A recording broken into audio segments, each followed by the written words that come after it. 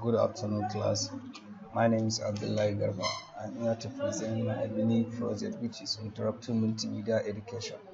My reg number is HNDCS/19005, Department of Computer Science. This is my course content, which contain title, page, abstract, introduction, statement of problem, objective of the study, research, caution, scope of the study, caution and function, conclusion and recommendation. If you come for the abstract, this abstract is contain the purpose of this paper is to find out the extent to which a higher school student considers the project-based learning successful within the scope of development their skills and the extent to which they consider themselves ready to work in this way regarding the experience they have had with it. The paper shows that the development and the design of an interactive multimedia education material performs through the optional secondary school course. The content is based on a further development of the existing classes teaching materials through the project-based learning. These are the continuation. The purpose of this activity is to provide for an interactive learning and to train students through the clearly defined and the challenging tasks to develop and to acquire the practical skills of program, graphic design, producing multimedia element, planning design, producing multimedia element, planning of project, team working, creative skills are also to be acquired, namely critical thinking, problem solving, interactive and visualization. An evaluation of an interactive media-based education project is important. We come for the introduction. Today, the process of teaching is under the strong influence of technology. Students using various research database or search engine can quickly reach their required information. Teacher faced with the fact that the students are no longer interested in teaching center lesson. Now teacher teaches the student how to reach knowledge rather than transfer it.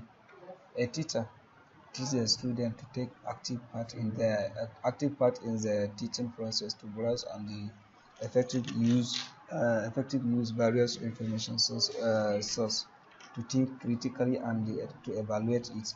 The development of curiosity and the pertinence to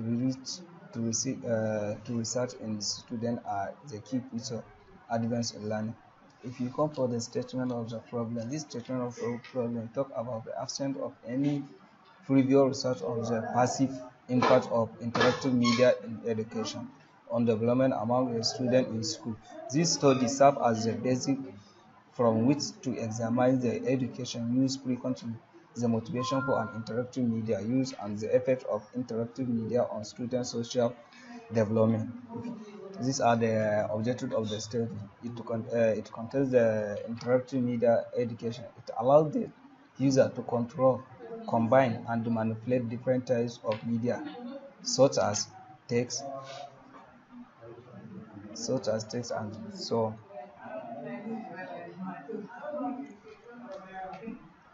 These are the research questions. The main objective of this study was to investigate the impact of social media on students' social life. The specific objective of this study were to examine the type of interactive media. Number 2, to find out the amount of time students spend on school.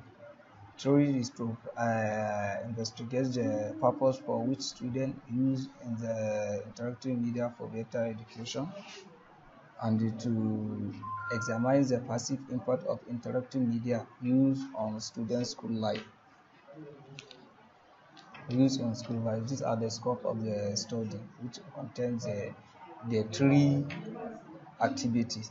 The student of the secondary school of building and craft attending the work design and the multimedia technician course are generally taught in traditional classroom with development of PowerPoint presentation, information web use of multimedia CD, DVD as a technique aids. The use of the combined model of teaching is the use of the contemporary ICT. WAV content and online education through Connect Online course is specific for the WAV design and the multimedia technician course. These are the three contents. These are the three scope or content which we can look for the as a teaching scope. Rendering picture in graphic image megapixels, creating flash animation, processing of audio and video recording. This is the rendering picture in graphic megapixels. Like visually any other teaching resource, picture can be used to enhance student learning and to develop student self-estimate of their visualization can be of little or normal value, and if used carelessly can in fact undermine student self-confidence. This is the pictures.